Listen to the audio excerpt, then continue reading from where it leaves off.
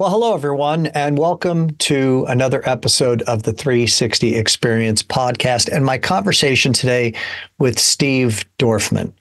I'm your host, Tim Braheem, and I want to tell you a little bit about this episode that is upcoming. But before I do, I want to share with you a little bit about Steve. Steve was for 7 years, was the Chief Experience Officer for Apex Home Loans in the greater Washington, D.C. area.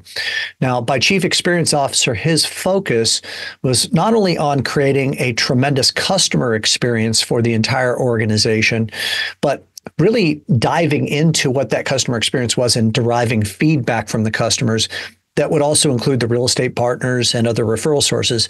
And then also parlaying that into the experience that the organization would want their employees to have. So he really was solely focused on creating systems of terrific customer experience, which I think is a very, very important topic in today's mortgage landscape. Steve also brings the unique perspective of having been a salesman for quite some time. So he was a salesman for Acura Auto for many years and was a top performing sales executive. And he utilized customer care and proactive customer service as his main superpower, his unique selling proposition as a salesperson. If any of this sounds familiar, and you know me, you know that this is a topic that I would be excited to talk with Steve about, because it's actually exactly what I did as a loan originator. I focused with my perfect loan process on providing proactive, dynamic systems of customer service that generate repeat customer and referral business on a very, very high level. So we're going to dive in deep. We're going to have a lot of synergy between the two of us. We're going to talk about how to recover an upset customer. We're going to talk about the importance of surveying your existing customers and not only taking the bad news, the unflattering reply and learning from it, but also what you do when you get good news, because that's a ball that I often fumbled now that I reflect back on my experience. And he and I are also going to talk about just some of our favorite customer experience processes and why they worked so well and they were so proactive. So be ready to take a lot of notes. This promises to be a great conversation. Before we get to our interaction, I just want to say thank you again for being a subscriber to this show. If you're not a subscriber, I would encourage you to do so. That's how I get great guests like Steve to sit with me and have a conversation. Comment on this and like us if you like this episode, and forward this episode in particular to a friend, because it doesn't matter if you're in the mortgage business, real estate business, or any other vocation that involves sales. This one promises to be an episode that many people would like, and I would include in that list all of your referral partners. So without further ado, my conversation with Steve Dorfman in the 360 Experience.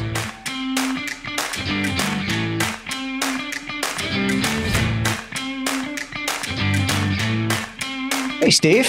How are you, man? Welcome to the show. Thanks, Tim. I've become a fan of the show, so it's fun to be in this seat. Thanks so much for listening to the episodes. When I first started to get to know you here about, 7-8 months ago, and you had told me that you've been listening to the show, it was quite flattering, and I appreciate it. Well, it's easy because you've got amazing guests, and you're a really great interviewer. No pressure there. Well, thank you. I mean, I try to. When I first started doing the show, I thought of it more from the perspective of interviewing, and then I realized that no, this is more about having a conversation. I think that's when things got a little bit better, which is what my intention is for today. And I got to tell you, I'm super excited for this conversation. And what you may or may not know about me, I don't know if we've ever had this discussion before, is that customer service and the customer experience is something that I'm probably more passionate about than anything. Are you familiar with the 5 love languages? Yes. So acts of service is absolutely by far my number one love language. I mean, I get like really pumped up and excited when I see someone that gets it and provides tremendous customer care. So I have a feeling this is going to be a fun conversation for us to have today, relating to the topic of how to take good care of customers and keep them coming back and generate referrals and ambassadors of your product. So let's go ahead and get started. I guess where I want to begin is that you're passionate too about the subject matter of the customer experience and service. And what I'm guessing is that there has to be at least one, like if not more than one hallmark experience for you as a customer that really kind of ignited that feeling and that passion in you. So let's start there. Like, tell us, like, what's the foundation of you having this passion? Is there a specific experience that you've had that really kind of ignited that feeling inside of you? It's interesting that you asked the question, because I've been trying to examine that myself and figure out, like, where does that come from? Why are some of us just wired that way? And, why do we develop this passion for it? I think there's probably something there if we peel the onion back further. But for now, what I know is that I had the opportunity to start out in the hospitality industry when I was 15 years old, hotels and restaurants. And I did that for the next 8 years. And it felt really good to be of service, just to be thoughtful, to be anticipatory, to be a day maker. It was just a rewarding thing. So that's how I got my start. But I'm sure to your question, it goes back further than that, and it's deeper than that. So I love that phraseology, to be a day maker. I've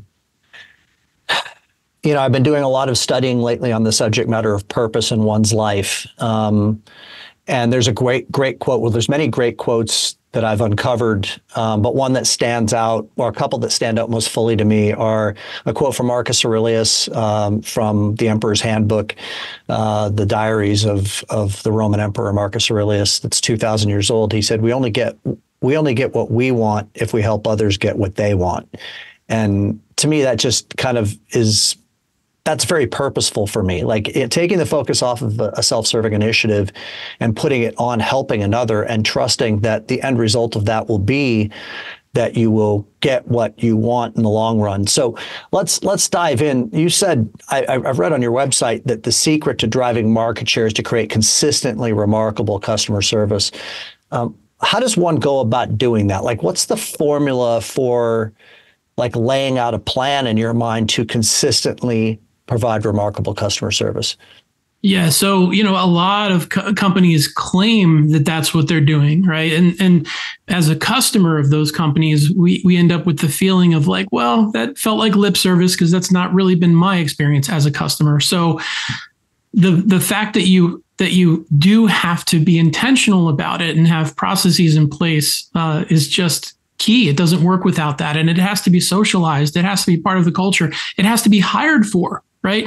I mean, if we're going to have people on the front line and they're not people, then, we're making a huge mistake there. And then the people that are behind the scenes are just as critical. If you're not directly supporting the customer experience, you're supporting someone who's supporting the customer experience. So everybody plays a part. These are all puzzle pieces. But if I were to put a formula on it, and the things that we can start to focus on in a simplistic way, it's based on some research out of Gallup. And I learned this by reading First Break All the Rules by Marcus Buckingham.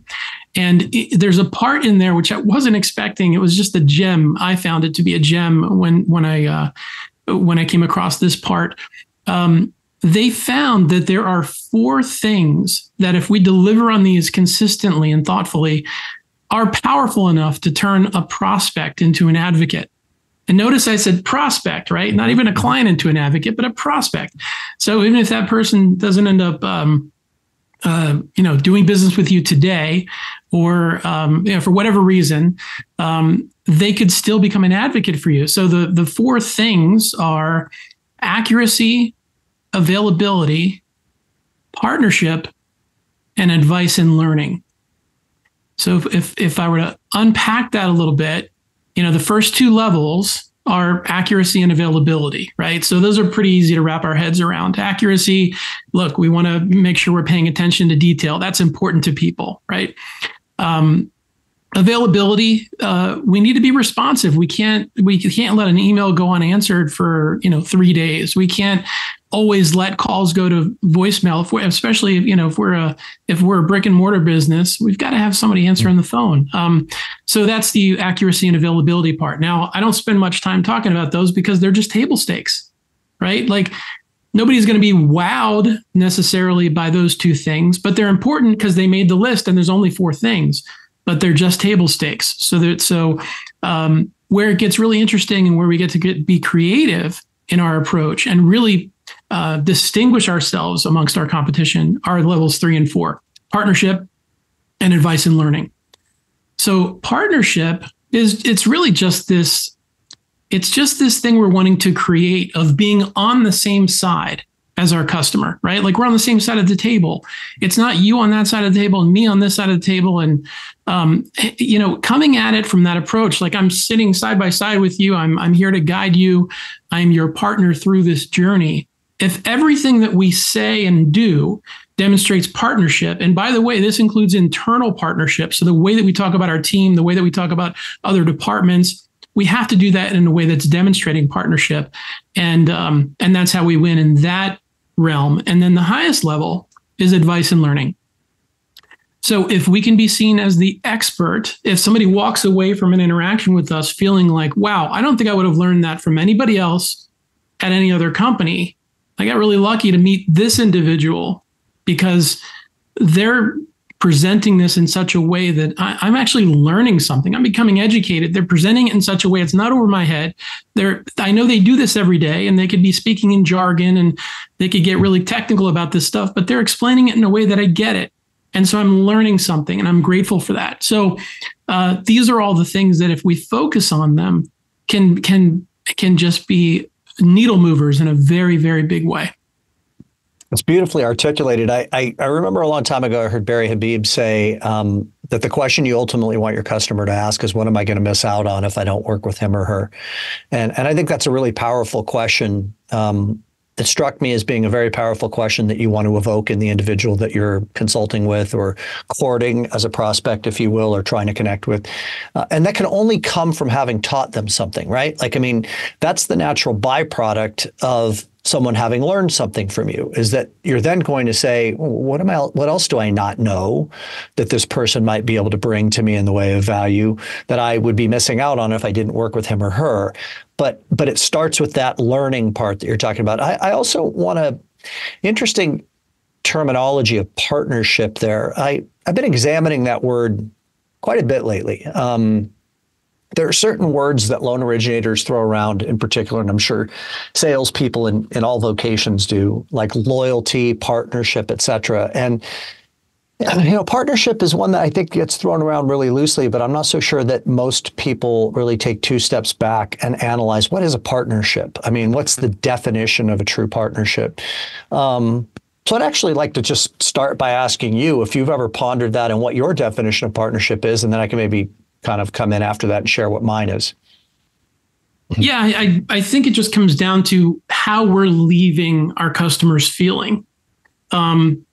If we're in partnership with somebody, then we have their best interest at heart, and we're demonstrating that. So again, I go back to what I said earlier about lots of companies paying lip service to this kind of thing. We can't use these words in our unique selling proposition when we're first meeting with somebody, unless we're going to demonstrate it.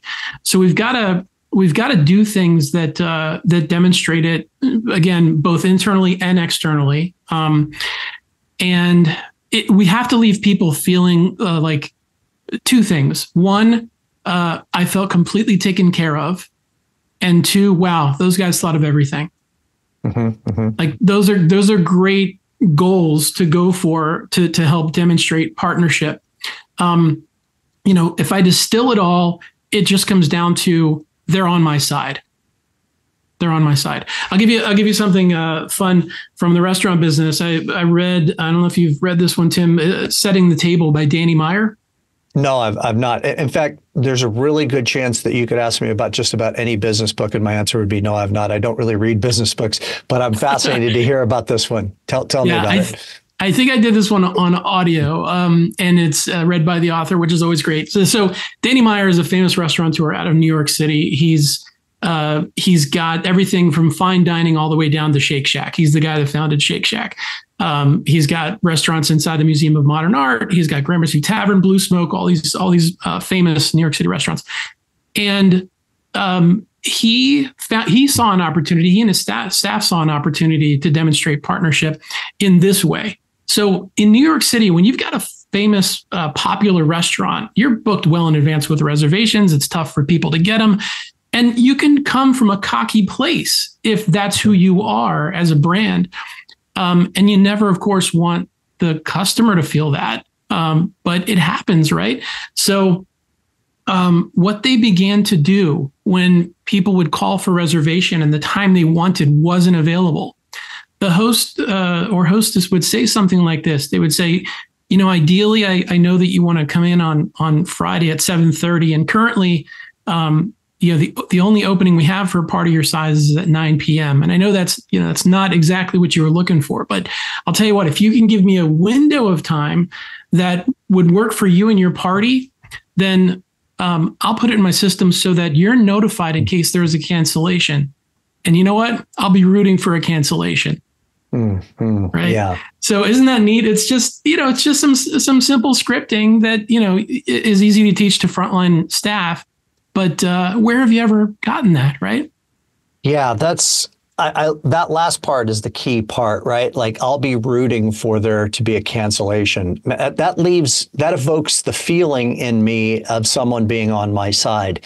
And I think there's a lot of little things my definition of partnership is that if I'm somebody's partner, I'm providing equal, if not more value to them than I can get that I'm receiving in return. And that I am thinking about them and their well-being and in a proactive way. Like, I'm conscious about them as a human being and their needs. So it's like right now, a lot of originators have a lot of pre-approved borrowers, people over the last 18 to 24 months that have applied for a loan that have been unfortunately boxed out of the market. There's not enough inventory. The affordability is a problem with rates having gone up. This is a time, that's annuity income, or that's future income that's sitting there so long as you nurture that relationship, so long as you forge a true partnership. But I think that originators oftentimes get a little bit myopic in that they are solely focused on the subject matter of mortgage interest rates and real estate financing. And I'd love to get your feelings on this, because I think that partnership and loyalty and true connection and relationships are more of a byproduct, as you said, about how you make the person feel and who you're bringing to the relationship more so than what you're bringing to the relationship. Like, who am I in this connective relationship with this person? And that's illustrated quite well by this last example you gave.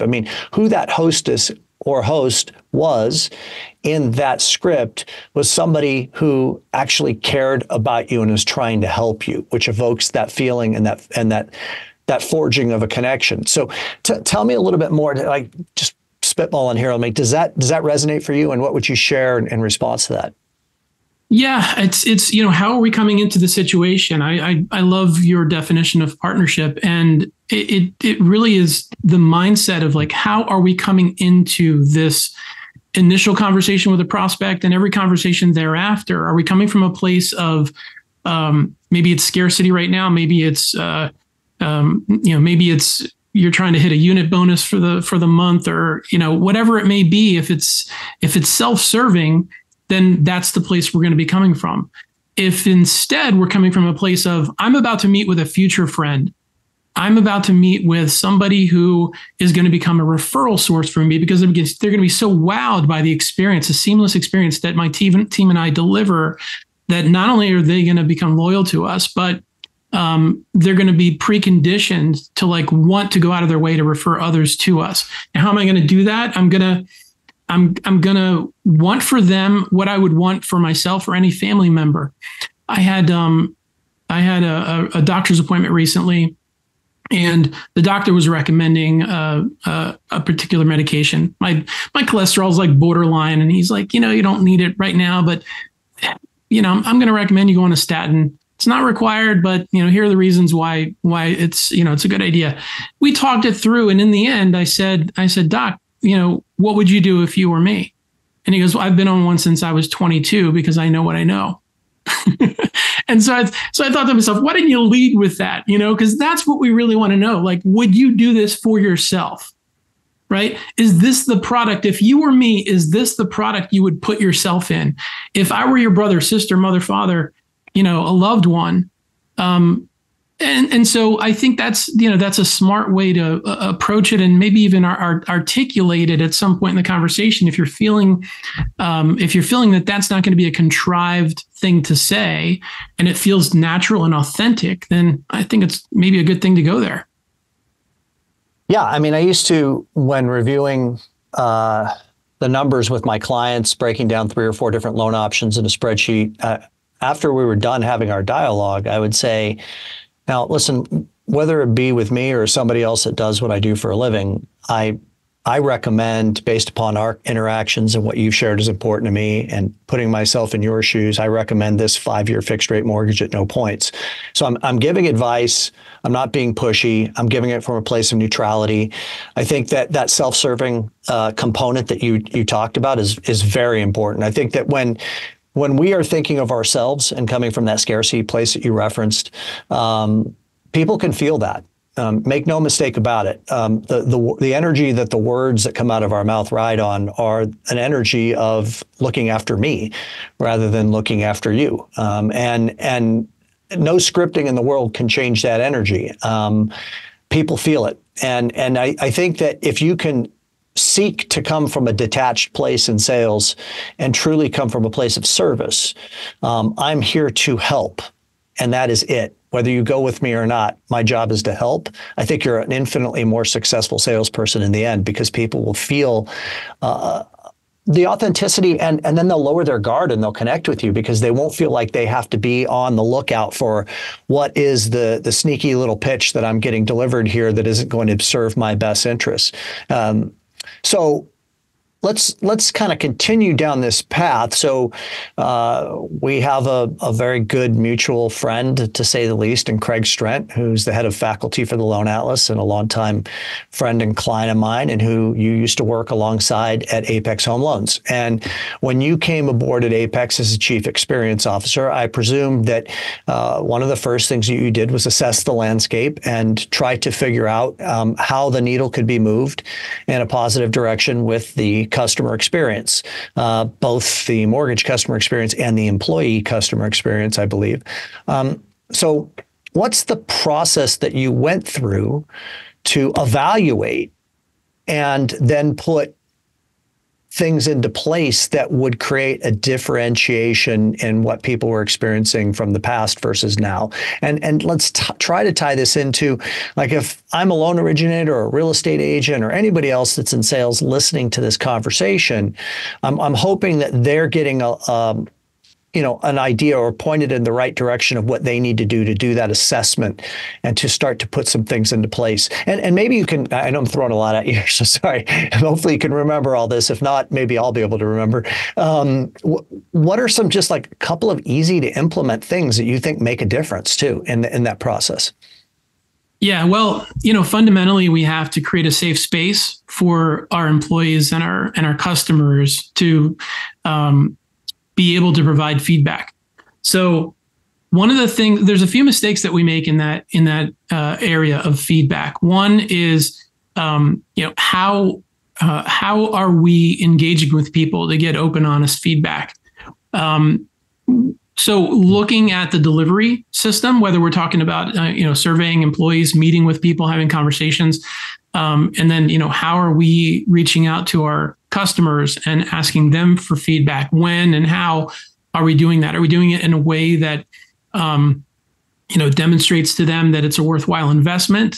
Or does it just feel like one more survey in my inbox? Because I've already gotten 3 this week from the hotel and the rental car place and the this and the that. Like, we're bombarded with these types of things. So we have to be really thoughtful about how do we stand out in our request for feedback. And we have to follow through on those conversations. So at the very least, we thank people for the feedback. And if we take it to the extreme, then we keep them, in that spirit of partnership, we keep them in the loop. Like, here's what you shared with me. And here are some ideas I have about how we can remedy that. Or, by the way, it doesn't have to be just, the negative stuff. one of the biggest mistakes I see companies making is they focus heavily on the negative stuff. And, the first thing that happens when a bad survey comes in is they share it with the team and they want to place blame instead of looking at it like lessons learned. Like, we clearly dropped the ball here in the eyes of the customer. Perception is reality. It might not be, quote, the truth of what really happened, but it's how we left them feeling, right? And I said earlier, like, we want to leave people feeling those two things completely taken care of and as if we thought of everything. And if they didn't feel that, and that's what they're expressing to us, then we've got to make it clear that that's not okay. And here's what we're doing to remedy it. And to the extent that they're willing, have them involved in expanding on the feedback. Now, flip side of that coin, when somebody provides positive feedback, which thankfully, in my experience is happening more often than the negative, we can't rest on that either. First of all, we have to thank them for participating, let them know that they made our day. And then what we need to do is not become numb to these things that we're doing really well. We need to socialize that among the team. Like, here's something that we've heard over and over. This is a trend. We're hearing this from customers. So even if they don't thank you, like in your everyday conversations with them, this is what they're saying. And we're hearing it enough to know that it matters. So not only how can we continue to do that on a consistent basis, but like, how can we up-level it? How can we take it even further to really wow people? So it starts with discovery, Tim. That's the short answer to your question of like, where do you even begin? It's the willingness to like know the truth of what's happening and not bury our heads in the sand. So we have to go into it with a willingness to, hear the good along with the bad, and also the willingness to do something with the information, because people are used to providing information and then nothing happens with it. So that's by the way, that's worse than having asked for the information in the first place. It's better to not ask if you're not going to do anything with it. So what I'm hearing you say is, initially, like if I'm an originator right now listening to this conversation or a real estate agent, like put together a thoughtful survey, reach out to the client. I'm going to elaborate a little and say that maybe you send out a video or a voice broadcast in advance saying, hey, I'm hoping that you can do me a really big favor. I'm looking to improve on the quality of the experience that you have when you work with me. And you were kind enough to work with us in the past. And I'm going to send you a short survey if you don't mind taking just a couple of minutes to provide feedback. My team and I will then meet on that and really look to improve our platform. So the next time you work with us, the experience is even better than the first time around. Like a little heads up, little thoughtful video. Then you send out some kind of a thoughtful survey. And then what I'm hearing is that whether it's good news or bad news, both of them need to be addressed. The person needs to be thanked for having responded, so it's not going on deaf ears. And maybe you're even reporting out to them the results of their feedback. So we heard what you said, and here are some things that we have determined as a team that we're going to do to ensure that that never happens again, and we have you to thank for that. So then that makes that person feel like they're co-authoring your up-leveling of your experience platform as a result of participating, and it makes them feel like their feedback didn't fall upon deaf ears. But I think that the biggest thing that I'm hearing in all of this that I think I've missed is what I'm hearing is you're wanting to use this opportunity to reward and reinforce good behavior or good practices, right? So when the person is providing positive feedback in a survey, don't drop the ball on making sure that you go to the person who provided that service and say, hey, look at what so-and-so said. Thank you. Great job, which is going to motivate that person to want to do that again and again and again, and maybe even give them some licensing to think more creatively as to how they can up-level it. Is that a fair summary? That's perfect. And one of the things that we used to ask, because we wanted to relay these kudos to specific members of the team, we would ask the question: is there someone on the team who deserves special recognition for their efforts? And when you have teams of people that are just really expert in their realm, whether they're a processor or a loan officer assistant, whatever the position may be, when they've made a positive impact on the borrower, the borrower wants to name names, right? And so we actually set up a process that would get that back into the hands of the entire team. Most of these survey platforms are set up in such a way that survey results only come back to branch manager and sometimes the loan officer, but that's it. It doesn't go any further than that. And we're not so good as a group in this industry, probably in almost any industry, of sharing the positive feedback with the people who need to hear it. We're really good at waving a piece of paper around and saying, "Look what just came in. We dropped the ball. Who's responsible here?" Right? But we're not so good at the other, which is sharing the positive feedback. So, that's really critical. I would onboard processors who would say, "Oh my gosh, that's so cool that you do that." Because at my last company, the only time I ever saw a survey was when there was a problem. Mm-hmm, mm-hmm. And how deflating and defeating is that if you're in operations and that's all you're ever seeing and getting. Now, if I could simplify this process and give people something actionable to use, I would say it's the Net Promoter Score system of asking for feedback, because it's proven to tie directly to customer loyalty. And as soon as I say the question, you're going to recognize it immediately if you've never heard of the Net Promoter Score system, because you've been asked this question dozens of times as a customer of many different entities. The question is, on a scale of 0 to 10, how likely is it you'd recommend us to a friend or a colleague?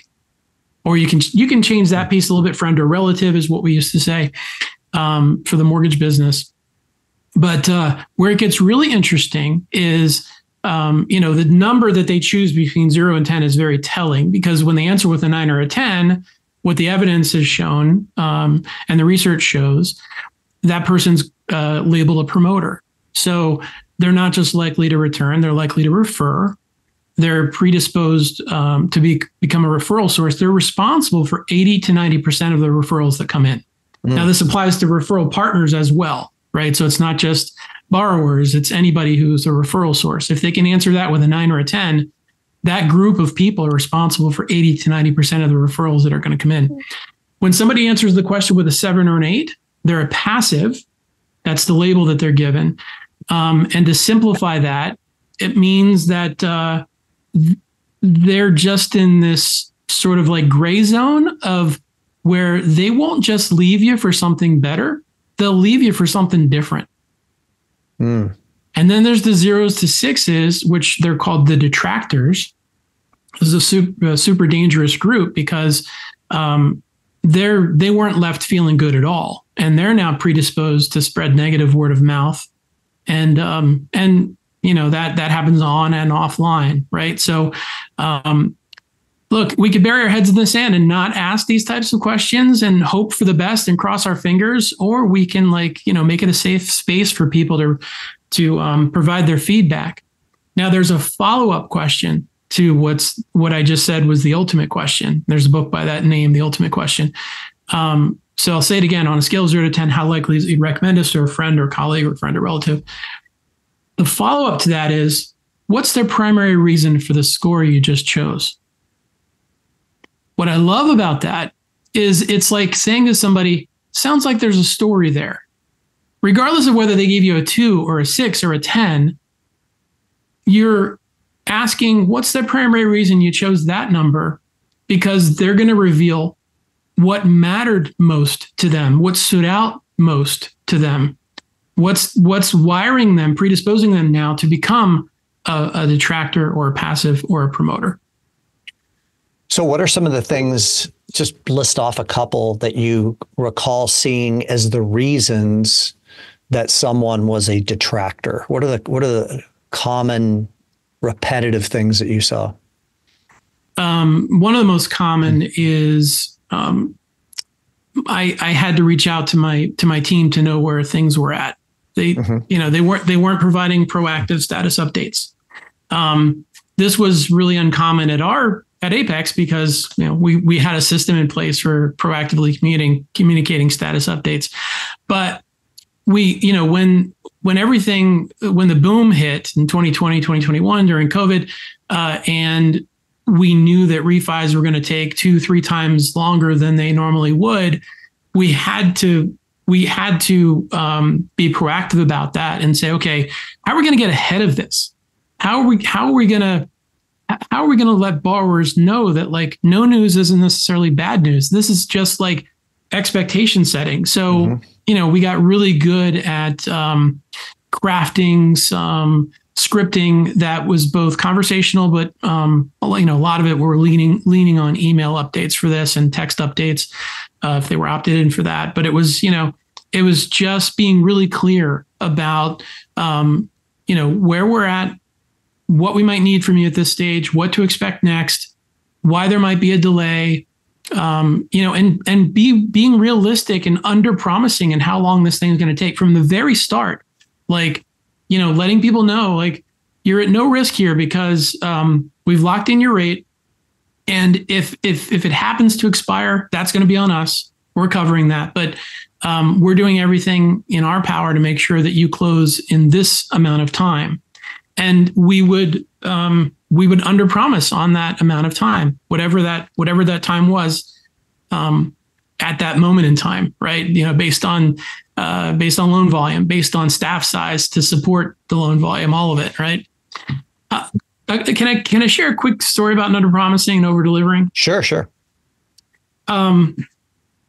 It's just one of these tenets of delivering an incredible borrower experience, and we salespeople especially just tend to fall into the overpromising part. And I think in part it comes from a place of maybe scarcity, or it comes from a place of competitiveness. Like, you're worried that they're going to talk to somebody else who gives them a better answer to their question. And we know that person is probably overpromising in whatever it is, if it's a timeline, if it's a product, whatever it may be. Way back in the mid 90s, I started selling cars. And by 2000, I was at Acura. And around the year 2000, the Acura MDX was released. And it was the first time Acura was coming out with an SUV. And there was a waiting list. Everybody wanted this thing. It was hot. It wasn't being discounted. In fact, a lot of dealerships were marketing it above list price. And the wait was as long as 8 months. So we had to be really clear about that. And what I heard some of my colleagues telling customers was, and giving ranges is good too. That's a good little trick. But I would hear colleagues saying, based on the number of units we're receiving and the people who've already placed their deposit, we expect your vehicle to arrive in 8 to 9 months, right? And so let's say that puts us into the month of September, right? Now, what I heard a lot of my colleagues saying is they would follow it up immediately by saying, but we like to underpromise and overdeliver. So it might be here sooner. It might be here in like July or August. Now you've reset the expectation. Yeah. And it's like, blew it. You totally just ruined it.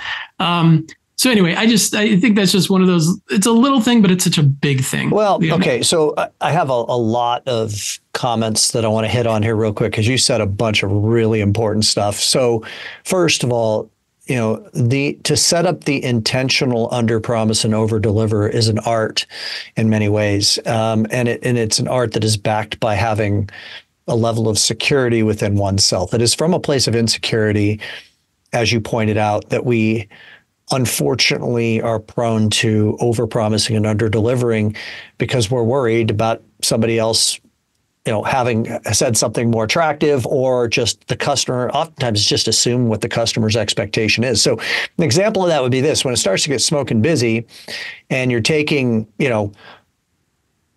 3 days in underwriting, and your real estate agent is used to you getting a 24-hour turn time because over the last couple of years, it's been, relatively slow. You're better off to just say, we're running, I just want to get out in front of this and let you know we're running about 5 days right now in underwriting. Don't worry. If you don't hear from us, it's not because there's anything wrong. Because that's another thing, is that when when you don't have this kind of conversation and then there's radio silence, that's like just giving them a sentence fragment that says, I haven't heard from them because ... And they're going to fill it in with all the worst case scenarios, because that's where our mind goes, because there's something wrong, because the appraisal didn't come in, because, they've forgotten about me. I mean, but if you get out proactively to your point in front of it and say, hey, listen, it's going to be 5 days. You're probably not going to hear from us for 5 days, even though it's only taking 3 days. Okay. Now I come back 3 days later and say, hey, guess what? I got some great news. We were able to get this file made a priority because you're a great partner of ours, and we were able to get this loan approved in 3 days. I'm happy we were able to come in 2 days early. I mean, that's the smart way, and it takes security and confidence to intentionally set up the under promise and over deliver. So be super mindful of that, everyone listening, whether you're in real estate or lending or whatever. You'd rather be a hero than a zero. Yeah. Yeah. And it's interesting, too, that you had said when I had asked you the question, what's the one thing that pops to mind of let's see, I forgot it was as a detractor. And the first place you went to was communication. That doesn't surprise me, but it wasn't rate and it wasn't fees. It was communication. I mean, people like to get clear, honest, upfront communication. And a lot of originators run from the bad news. So when you go back to the survey, I think that a lot of people don't do surveys because they're afraid of what's going to come back. And they're not going to know what to do with that quote unquote negative information. But I love the juxtaposition and spin that you put on it, which is this is actually just an opportunity for learning and growth. This is extremely valuable feedback. The negative feedback that I get, oh, by the way, is there whether you're looking at it or not. The person's feeling it, so you might as well know it, so you have an opportunity to turn around and thank them and let them know you appreciate the feedback, and you're going to take that information and do some positive things with it. So there's a whole bunch of gold in what you shared there, Steve. I really appreciate you going there. Do you want to comment on anything like that before I pivot to another question? I'll just say that when you look at specific comments from borrowers, whether it's things that they've written on a feedback form, a survey, or if it's something that they've told you conversationally, we used to play with this. We would put them up on the screen at a sales meeting. Here's what's in this bag. This goes back to the days when people were handwriting comments on a survey form that was delivered at the closing table, right? This is before automation. We'd throw a picture of that up on the big screen in the PowerPoint at a sales meeting, and we would just play a little game. Like, what are they pointing to? And Tim, 10 times out of 10, they were pointing to either accuracy, availability, partnership, or advice and learning. Mm. So I get chills when I say it, because it's like, if there was a magic formula on what matters to people, like, these are the 4 things. This is when you read between the lines, or just look at their specific. If they just said, like, the team was great experience. If it's something vague like that, then that's not much to sink your teeth into. But when people get specific about what made it a great experience, you can always tie their comments back to those 4 things, one or more of those 4 things. That's really, really great feedback, because I was really good about so back in the day, I would send a 1-page survey to the closing agent and say, hey, when they're signing their loan documents, please ask them to fill this out and send it back to me. Okay. And we'd get most of them back. And it was, rate on a scale of 1 to 5 type questions. And I would very commonly, because of our perfect loan process and how really dialed in we were as a team and how proactive we were, I would get like almost all 5s. And I would say to the client when I would review it with them, I would say, hey, just thank you so much for taking the time to fill this out. And in my post-closing interview, and I'd say, I appreciate very much that you gave us, all 5s on all these questions, but I'm hoping that you could take a moment to think about just one thing that you wish it were different. But see, that's the mistake, right? What I'm doing is I'm trying to take a positive survey and find a negative so I can look for room for improvement, which I still think is admirable that I did that, and it would send a very important message to that person that I am really looking to get better. But the big miss, and what I'm hearing, is to just simply ask why, what was it about your experience that made you give us all 5? So I could get reinforced feedback to give to my team and say, okay, let's keep doing this more. And what can we do creatively even to further this just a little bit more to make it even better? So that's a huge takeaway, and I appreciate that. Now, we've talked about being proactive. I love it so much as a customer when, and I can cite so many examples of when my needs are predicted in advance.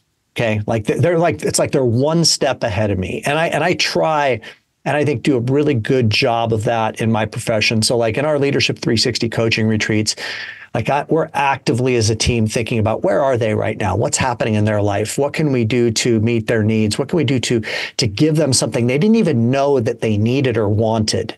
But as soon as you gave it to them, they're like, wow, this is exactly what I needed. So the question is around the idea of anticipating needs versus meeting needs. And I think there is a difference, right? And I think I've heard you say that before, that it's not just about meeting needs, it's about anticipating those needs. Tell us a little bit about how to go about doing that. Maybe you can give us an example of that. Yeah, it's an important distinction because, meeting needs is reactive, right? And anticipating needs is proactive. Like, who do we want to be? We do this every day. Why shouldn't we be able to anticipate their needs? This ain't our first rodeo. Like we're experts in this realm. Shame on us if we're not anticipating their needs. Like we've been through it thousands of times before. And so we leave people with that feeling of, wow, I felt completely taken care of, and they thought of everything. When you can do somebody's critical thinking for them, it takes the load off. Yeah. Right. Like we have to remember that they don't do this every day. We do.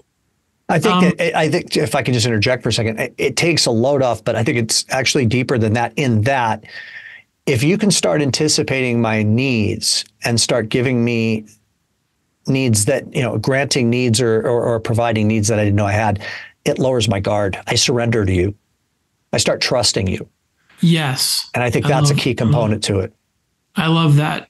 And if you think about the experiences that you've had as a customer anywhere, like it's rare. It's rare that somebody demonstrates that kind of thing. In fact, it's usually the opposite. Like one of the things that comes to mind is you go into a doctor's office and it's your first time visiting this particular doctor, specialist maybe, and they hand you a clipboard full of forms, right? Like in 2024, how could you have not sent me a link so that I could have done this in advance? Is there a way you could have gotten this information from a portal? Like, there are things that, and by the way, they give you a form that like the boxes aren't even big enough to fill in your information, right? Like, come on. Yeah, totally. And that's for decades, that's been the case. Like they're not just not meeting a need. They're not just not anticipating need. They're not even meeting a need. A funny little thing that I learned about, and this is after many years after my days in the car business, but the first manufacturer to offer a production automobile to the public was the Benz Corporation back in the late 1800s. It would be 70 or 80 years before cup holders made their way into cars, right? Like that's the epitome of like eventually meeting a need. And that's what we tend to see. Like we tend to see that sometimes best case, right? And so if we can get good at anticipating people's needs, like the status updates, that's a really big one, because like you said, communication is key, and that's where people are either feeling it or they're not. So if we can anticipate their need, their desire to know, like, where am I at right now? And this goes to our referral partners as well, especially realtors, of course. They need to know. And so they were looped in an automated way to these status updates. They were always kept in the loop, and they appreciated it, and they were impressed by it. And then you start to up level it. You start to say, okay, how can I say all these same things with less words, right? Because we know that people only have so much of an attention span. How can we offer this in a way that it gets texted to them? It's not just another email, but they can engage by clicking on the text to expand something further. And it's tailored to them, by the way, because they could be purchased, or they could be refinanced. They could be e-signing or wet signing. Like, let's be specific in the information that we're providing. Let's make it visual. We had we had a colorful progress arch that would show them exactly where they're at in the process, and it would be grayed out until a step was completed, and then it would come alive with color. So we know that half of humans are visual learners, right? So that was a way to sort of bring this thing to life and anticipate that need of like just wanting to know, like, where do I stand? Where are we at? Where's my loan? What's next? What do you need from me? Right. So I've felt for a long time that the easiest pathway to anticipating someone's needs is to pay very close attention to where you're being reactive, because that's your clue as to where you're not being proactive. So somebody asks you for status on something. So I used to have a rule with my team when I first implemented the perfect loan process, which is a highly proactive step-by-step process. Of those that are listening that are Loan Atlas members, I mean, you should be watching all of those trainings and downloading the PLP and starting to integrate it into your business, because it was the major key to my success as an originator, because that is what creates repeat and referral business is providing that experience when you have that person as a captive audience. But my rule with my team was very simple. If I am hearing from a borrower or a referral partner asking me for status, asking me a question, all that is an indication as to where we're not being proactive enough in our system. We're not anticipating their needs. Ideally, they have no questions for us in the most perfected form of a service platform. They have no questions because we're answering their questions before they can even think to have them. That's when at the end, you're like, shit, I can't even think of anything that I would have done differently or wanted differently, because this was absolutely fantastic. So if you're willing to indulge me, I don't mean to put you on the spot, I think it'd be kind of fun to you guys that are passionate about service to play a little game. And it would be to go back and forth and just, quick hit, first thing that comes to mind of an example of when you were either a part of a process that was proactive and predicted the need, or you were the customer that experienced your need being predicted. Are you willing to play that little game with me? Sure. Okay. I'll go ahead and start. I'll pick a simple one. I started to realize that my high D, so type A personality borrowers as an originator that were highly successful, would get frustrated when it came time to sign docs, because they didn't want to have to go to the title company or to the escrow office and sign their documents at 3:00 in the afternoon and sit in the lobby and take 2 hours out of their day to do it, because they wanted to be at the office making more money. So I said, all right, let's start using a mobile notary. And I hired a mobile notary and put a mobile notary on my team, and all closings from that point forward would always happen with my mobile notary. And I would say to them, listen, I know how valuable your time is. I don't want you to have to sit in the title office. I'm going to have the doc signer come to your office or to your home in the evening. You pick the time that's convenient for you. That was a huge game changer. Over to you. Okay. When I was new at Apex, and I mentioned how the survey was being delivered at the closing table, one of the things that we were running into was the way we were putting that in the hands of the settlement office. Like, it was in the packet, but like, were they putting it in front of the borrower? Or were they just tossing in the trash can? And if they were putting it in the borrower, what were the words that were coming out of their mouth? Right. And if we worked with 30 different settlement companies, then there were probably 30 different ways this was happening, right?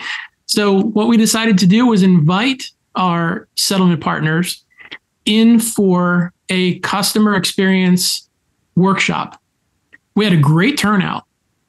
And it was something that I led and just shared, a list of best practices. Like, these are the pitfalls to avoid if you want to deliver a great customer experience. And we would just give examples and a lot of the stuff that you and I have been talking about here, Tim. And they were so wowed by it that by the end, to make that request of like, hey, by the way, when it comes time to deliver that paper survey at the table, here's what we'd love for you and your team to be saying about it, so that we would get more engagement with it. Yeah. So yeah, that's a great one. So you scripted them as to how to deliver it and to get it filled out from an authentic place is what I'm hearing. Yes. Yeah. Awesome. Okay. Simple, quick one. Borrowers used to come into my office and sometimes when they would come in, they'd have young kids. And I started to think about it. I'm like, this is a very stressful time for them when they have their child and they have to be worried about whether their child is occupied and going to throw a fit or be tugging on their, on their shirt sleeve. And when they're trying to be focused and present with me on being educated on their financing needs. So I decided we needed to make our conference room kid friendly. So we bought a whole bunch of coloring books. We bought a DVD player and a TV. We had all of the cool, Pixar movies. We bought some snacks that were relatively healthy for kids, like string cheese and stuff like that. And whenever somebody would come in with their kids, my office manager, Vicky, would ask, would you like me to take your child into the conference room? We have a bunch of games and toys and things like that. And then the borrower could just kind of settle and be present with me and know that their kid was being taken care of and that Vicky was making sure that they were having a good time. Yeah, I love that. And I having an 8 and a 10-year-old myself, I would so appreciate that proactiveness, that anticipatory nature of doing something for the kids to occupy themselves while we handle the business at hand here. And I'll add one thing before you give your next one, is that I think that what we're talking about here, and it just occurred to me, we're talking about empathy, like putting ourselves in the shoes of another. And what is it that person would likely be experiencing? As you said before, very beautifully, it's like, we know, like we're doing this every day. We get, if we're doing these surveys, we're getting the feedback that's giving us all the clues we need as to what they might be going through, and then evoking empathy and to the equation of like, okay, let's help them, because that's ultimately what are going to give people the feeling and the experience that they're looking for, partnership, as you were saying before. Here's one of my favorites. Sometimes we would see survey comments that would call out, quote, the underwriter. Okay. And usually that's not in a good way when you're looking at customer surveys in this business. It's like, they were the gatekeeper. They caused delays with this. They were too stringent in their requirements. Whatever the blame is being placed, right? But it would always be, quote, the underwriter. And so I thought, okay, I'm seeing this enough. Thankfully, it wasn't like a ton, but enough that it was like, okay, where are they getting that from? We're obviously putting that in their head. Somebody on the team is finger pointing and saying like, well, my hands are tied. The underwriter needs this, or, the underwriter this, the underwriter that. We're loading their lips with it. Not only that, but we talked earlier about demonstrating internal partnership. Like, that's not that at all. Instead, we're rolling an underwriter under the bus. We're making them the bad cop, right? And so we're painting this picture with our borrowers of there is this gatekeeper. There is this police officer whom I, fingers crossed, hope they're having a good day when my loan comes across their desk. And it's this, single person who's going to give it the thumbs up or the thumbs down. That's the picture that we're painting when we use the term the underwriter, right? So what I invited our staff to do is change the script. Start talking about our underwriting team. When you're talking about the needs of that part of the process, don't ever say the underwriter. Talk about our underwriting team. And it's not a stretch. There's a team and they run stuff by each other. It's the truth. But by positioning it that way, we're demonstrating internal partnership. And we're also demonstrating that like there isn't just one person who we're hoping is having a good day and approves your file. This is a team approach, right? So that was a way to just sort of answer that little trend that I was seeing in the survey comments. Could it be even additionally our underwriting team who is, for lack of a better term, required to meet or trying to meet our investors' guidelines? Because that's even more the truth, right? Like, an underwriter's not there to be like a bad cop. Their job is on the line if they're not adhering to investors' guidelines and that loan gets bought back. But that's really interesting what you're explaining there, because what I love, and I hope that everyone took away from that, is that you're kind of even reading between the lines a little bit further, because you're seeing this consistent feedback about the underwriter, and then you start asking the question, wait a minute, where are they getting that from? They have to be getting that. Somebody's throwing somebody under the bus here, right? So that's a really good one. All right, I got another one. So I used to own an Italian restaurant, highly successful. We had a concept that was somewhat unique. It was kind of gourmet fast serve. So you'd come in and you'd stand in line and you'd look at the menu, and then you'd order at the counter, and then the food would be out in like 10 minutes because we made fresh pasta and pizza, and it was super good food. But people weren't used to that model, right? They're, what do you mean I can't sit down first? And then they'd come in and there'd be a long line, and they'd be a little bit frustrated by that, even though the line moved really fast. So I started quickly. I mean, this was in the first 3 weeks of being open, and we were pumping right away. I'm looking at this from a perspective of proactive to eliminate reactivity. What's the experience that they're having when they're in that line? They're frustrated. How do we eliminate that frustration? So I implemented two things. The first was that I would engage the customers when they were in line, and I would ask them if I could go over the menu with them and the specials, and if I could pair the perfect wine with whatever it is that they're intending to order. And then what I would do is I would go in the back and I'd get them samples of two wines that fit into that category, just a little sip, and they would get a little wine tasting while they're waiting in line. So now they're engaged with me. They're getting a little free wine. And then when the line would start to get near the door and even out the door on a Friday and Saturday night, that's immediately when I would look into the kitchen and say, fire a pizza. They'd fire one, and in 2 minutes, I'd be out there serving a little slice of pizza to people that are waiting in line because they might have a 10-minute wait. So now they're getting some wine, they're getting some pizza, and I'm satisfying their needs and completely turned people around. I mean, that kind of exploded our business, because it went from, you know what, I don't like that place because I have to wait in line for 10 minutes, to I love that place because I feel like I'm at somebody's house and I'm eating appetizers and sipping wine while I'm waiting in line. And things just skyrocketed. We turned the negative into a positive. It's like there's this wall in front of what you're about to experience. In most restaurants, when you're made to wait, you're standing outside or you're standing in the lobby, and they don't even give you a menu. Which I mean, at the very least, like I'm so shocked by that like, give them something to do, and better yet, give them the thing to do that they're going to need to do as soon as they sit down at the table anyway. And it's going to help you turn the table that much faster if they know what they want as soon as they sit down. Give them a menu, right? But I feel like what you did is you collapsed the wall, because on one side of the wall is like, we're waiting for our experience to begin. And then the other side of that wall is like, now we're in it. Now we're experiencing it. And that's what most restaurants are creating. They've got a wall up, right? Like you're lucky to get the time of day from anybody. Servers are zooming by you, busboys, hostesses, they're just all zooming by you. And it's like you're invisible until you've crossed to the other side of that wall, right? That's a really good way of putting it. The experience, we collapsed the wall and began the experience before they were able to order. That's absolutely right. So how do you do that as an originator? I mean, you know, everything is about creating an experience in my mind. Like, that is the name of the game. So it's like going all the way to the first point of contact. My former office manager, Vicky, I mean, we retitled her on her business card to the director of first impressions, because that's the first experience that somebody is going to have of our company, is when she answers the phone. And like, how is she answering the phone? And how is she doing that phone transfer?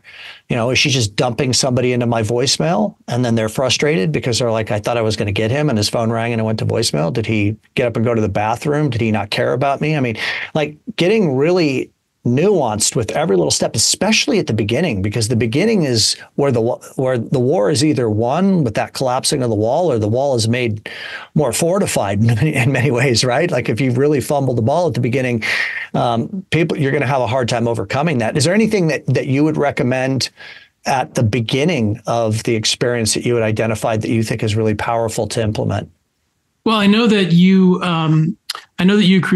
created this idea of the brochure. That's the first thing that comes to mind, because what you're doing is you're not hiding the fact that you've got this team of people that are going to be walking you through, guiding you through this process of a loan, and they all specialize in their own area. And oh, by the way, here's a little something about each of them, and here's their photo. And yeah, I think that's a great example of taking that wall down.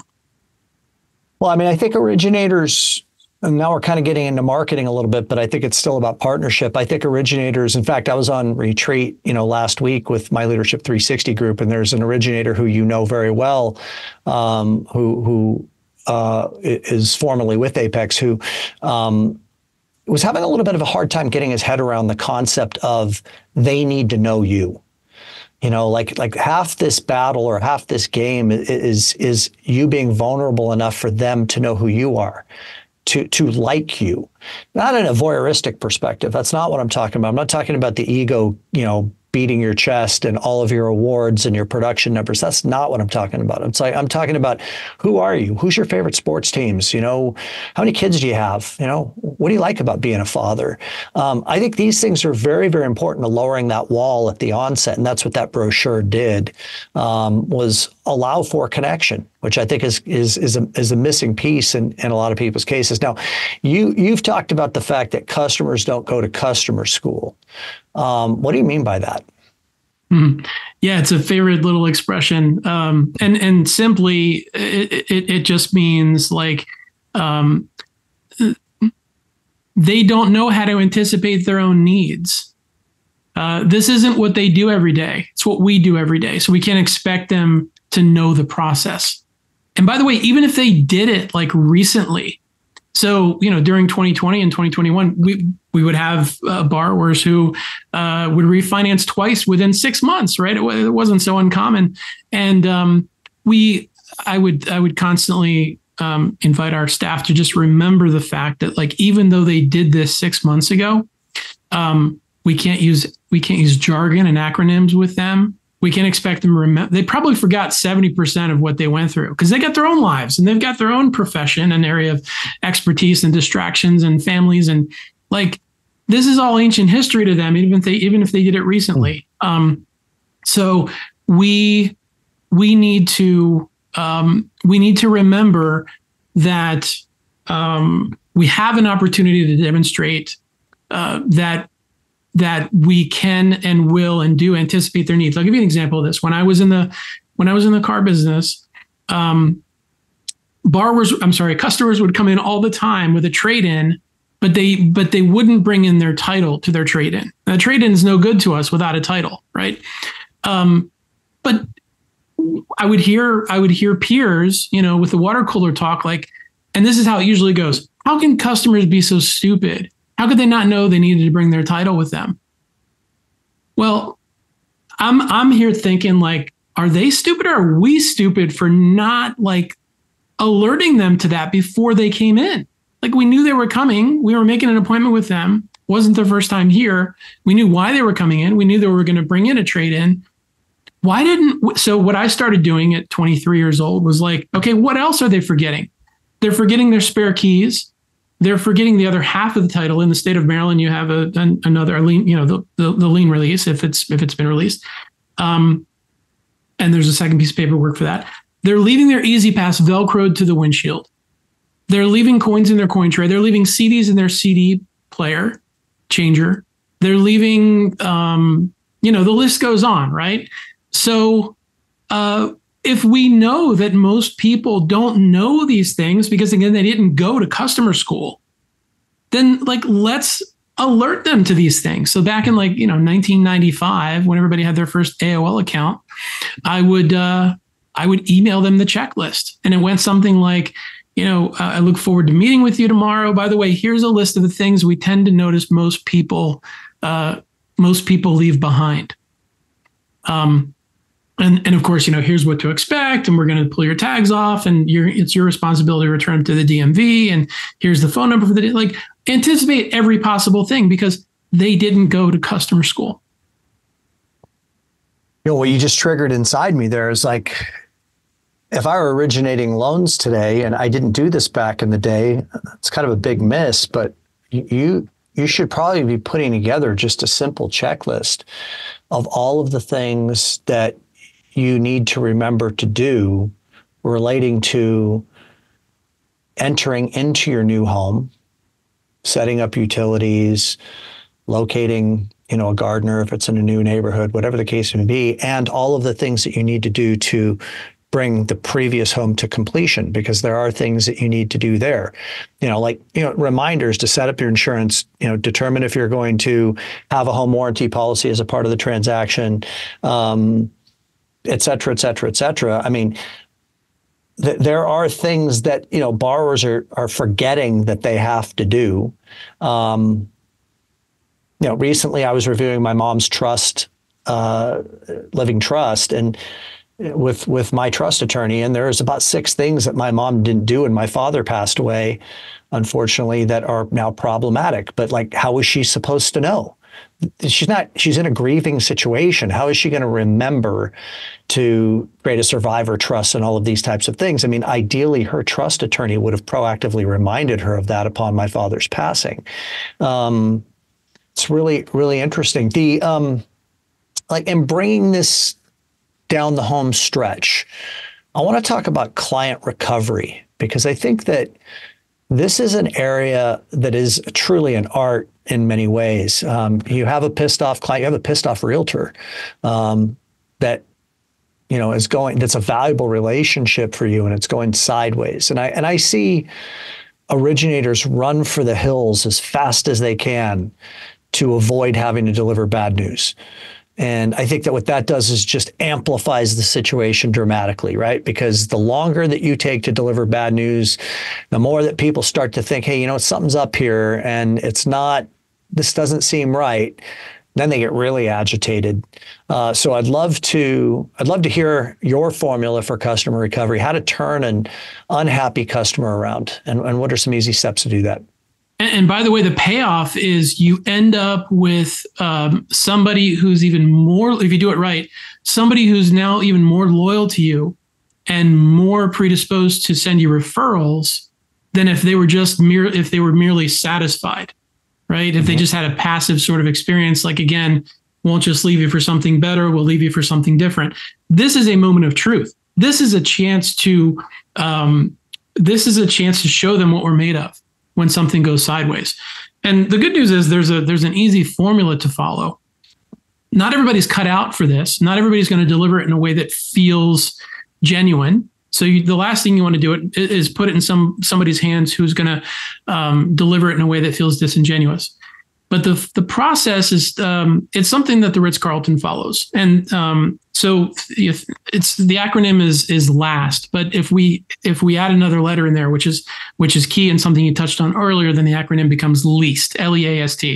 So I'll list it out and then we'll unpack it a little bit. We listen, we empathize, we apologize, we solve it for them, and we thank them for bringing it to us. Mm-hmm. So let's start with the listen part.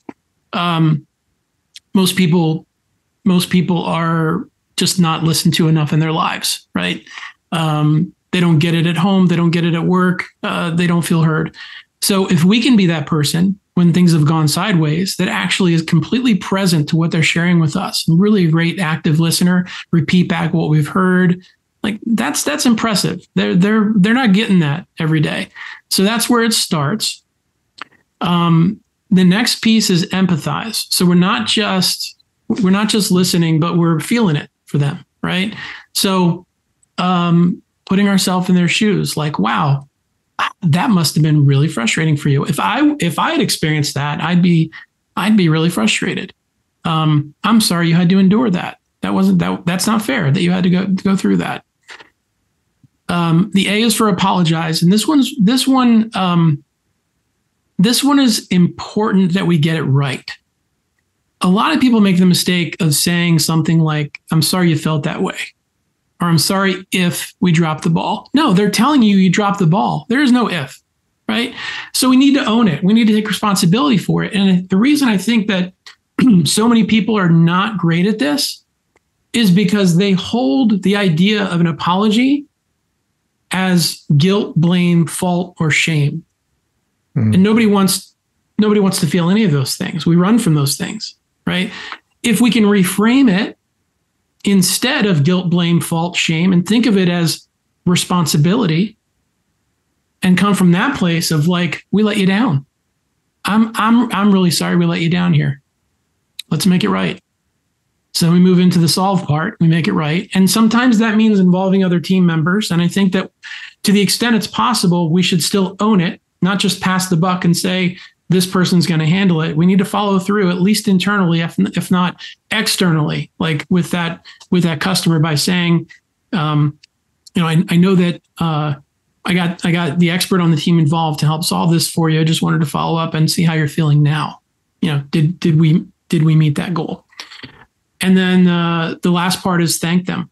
They could have voted with their feet. They could have been out there spreading negative word of mouth. They could have been bashing us online, and that would have been their outlet, right? But instead, they were brave enough to bring it to us.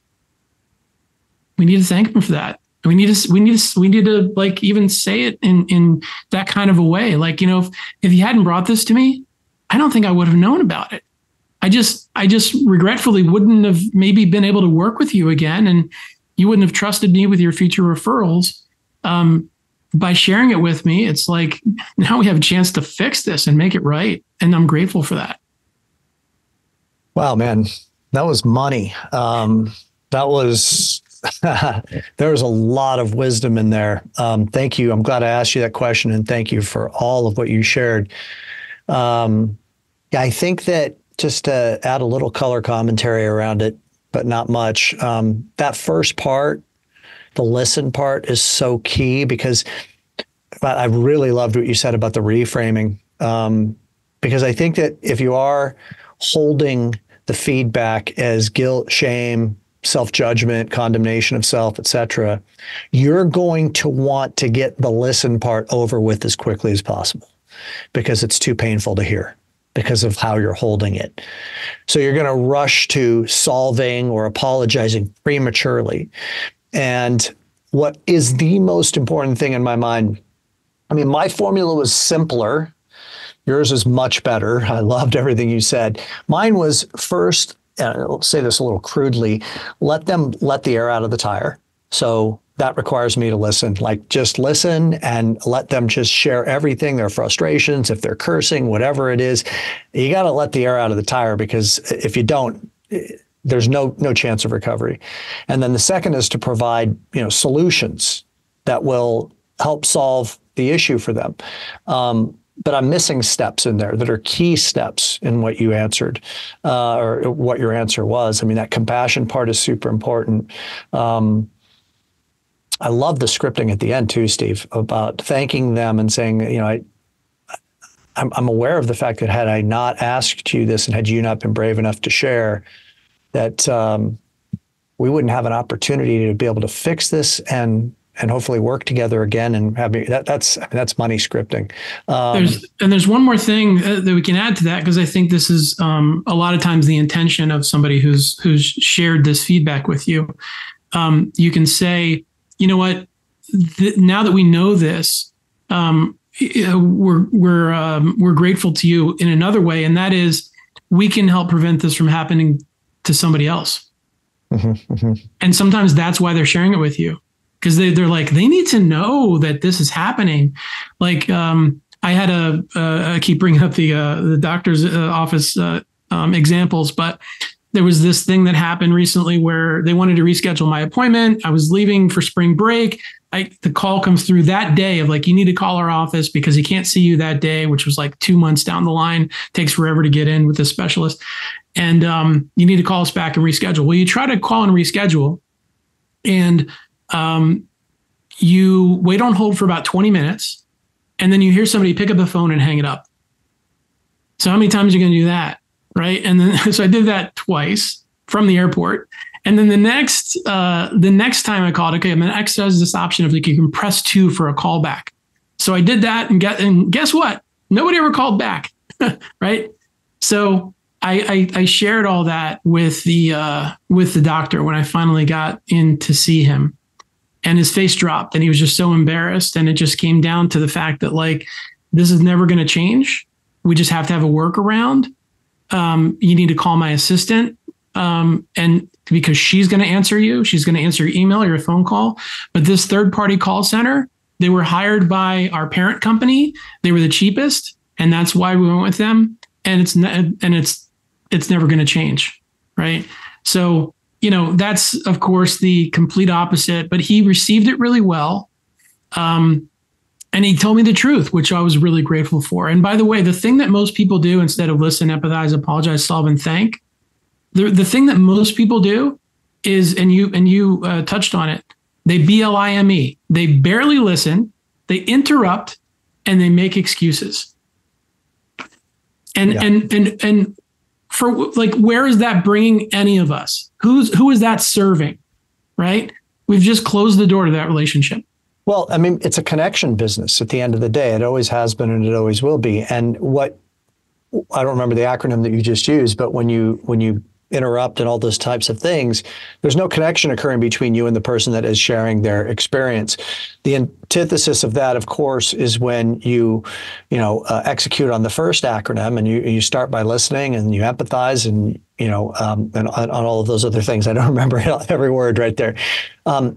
Is that actually what transpires is a couple of things. Number one is that you, as the listener of the experience, is allowing that person to feel heard and seen, and that's where connection occurs. So you are saving. We have a situation where the incident occurred and connection has been severed. Now we are refortifying the connection by hearing them and listening to them and thanking them. And then the second piece is that they know that you listening is a vulnerable act, because nobody likes to hear complaints about the job their team and they did. But the fact that you're willing to listen and truly empathize with them draws them closer to you, because our human nature is that we're not mean. We're actually kind by nature, but when we're pissed off, we can come off as unkind. But if you're going to be vulnerable with me, Steve, when I'm sharing with you something that I'm frustrated about, by the time I'm done sharing and you've actually vulnerably listened and thanked me and apologized from an authentic place, I actually just like you now. I'm left with nothing else other than to just like you, because you heard me and you showed great bravery to be vulnerable enough to listen. And that brings it right back to where we started of, by saying that, like, these are golden opportunities to turn somebody around. They might have just been satisfied, but now they're wowed. Now they're even more loyal and more likely to refer. Yeah. Steve, it was really a pleasure to spend time with you, man. I've gotten to know you a little bit here now that we're working together. And all this conversation did was make me even more excited about the role that you're going to play as head of community in Loan Atlas, because these principles that you're talking about here are going to really benefit our clients and our members. So thanks for being such a great teacher today. And it was really a joy to spend time with you. I really enjoyed the conversation, Tim. Thank you. And I want to say thank you to everyone for listening. I hope that you're having a wonderful summer so far. And we're looking forward to the next episode of the 360 Experience. Be well and have a relaxing time with your family at some point in time here this summer. Bye-bye.